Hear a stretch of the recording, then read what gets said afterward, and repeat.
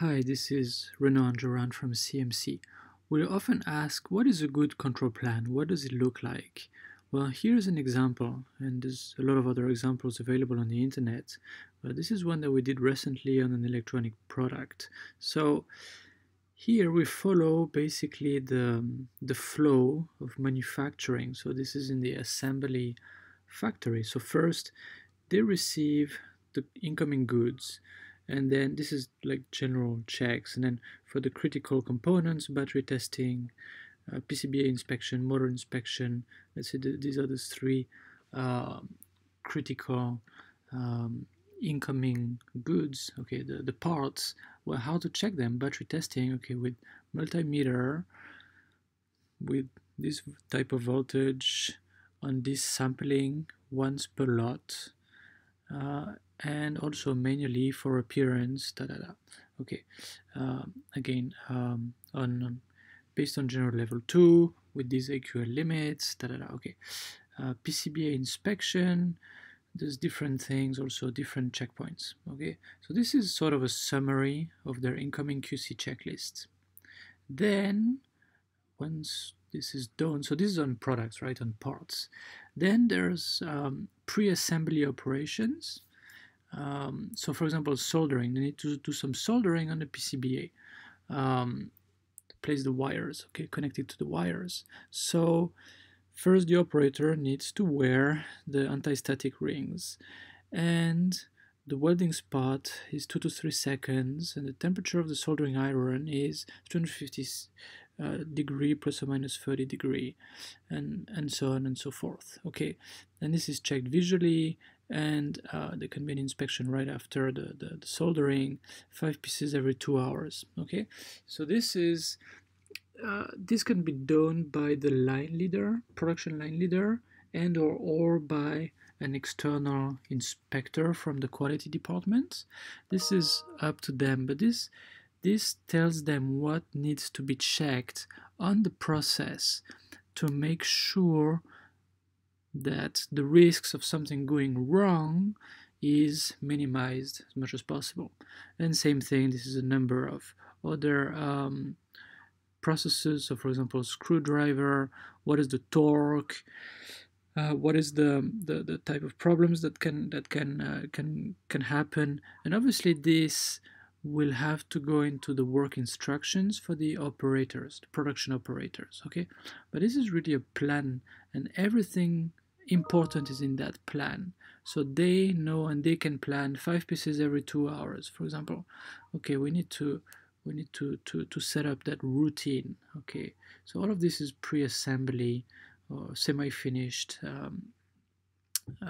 assembly. Okay, then before the final assembly starts, they stop and they check some of the sub-assemblies. Okay, for example, the keys, well, the push button, there's the right hand feel. Okay, and if possible, they would have a good one for comparison, obviously. Maybe one that's a bit too hard, one that's a bit too soft, and that's great. And that's 100%. There's someone process QC inspection. Okay, so that's by the quality department. LED, working mode, appearance, noise. Okay, then assembly. All right, so glue. Okay, apply the glue, but how? What is the air pressure? Operation steps 1, 2, 3. And what's important, not too much glue, not too little glue, and the glue coating should be even. Okay, again, checked visually every 2 hours. And on and on. And some of them, special characteristics A, means it's really important. Okay, for example, how to screw that that cover. Well, what is the torque? Okay, if the wrong torque is applied, or if this operation is done in the wrong way, for sure there will be an impact on the final product quality. Okay, so this is checked at the first piece inspection, so meaning that when they start assembly, there is an inspection right away as soon as the first products are made, so that if there are some issues, the settings of the equipment can be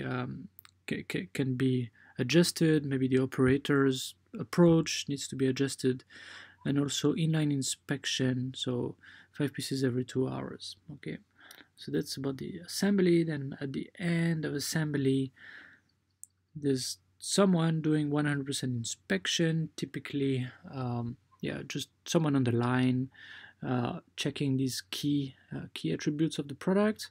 Then it goes into packing. Okay, and even packing is important. So for example, when they get the color box, well, the operator needs to check that there's no damage, no dirt, no dust. Okay, and if there's something wrong, they should have maybe a red box or something like this to put it inside. All of this is important. Again, needs to be translated into the work instructions for the production operators who do this work. And then there's outgoing inspection based on random sampling, typical sort of what a buyer would do if they send an inspector to the factory. And then this is the checklist. Pop, pop, pop, pop, pop. It goes more in depth than the 100% inspection at the end of the line before packing. But again, this is only on the random sampling. Okay. So as I said, special characteristics here. A is really critical to quality, and D, well, it needs to function. Okay, at least it needs to work. That's what's important. And this is a document. Obviously, you need to keep good document control. Well, I hope this was clear. Just reach out to us if you have any questions. Thank you.